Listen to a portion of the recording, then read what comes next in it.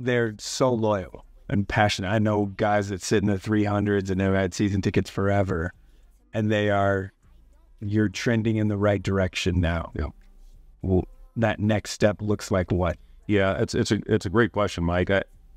Last year's team, and I hear this from fans Right. a lot, just being out, or I'm in the airport, I just come up at the grocery store, and they come up and talk about how enjoyable that team was to watch and follow last year. And the atmosphere is exactly where we needed it in PBA. I mean, the only loss we had in the last month of the season was Michigan State. We probably the best 30 minutes plus of the season. I mean, we were so good. And then they went on an unbelievable run and beat us. But, I feel really good about our program. And we got the right people in here. We got the right players for what we were trying to accomplish.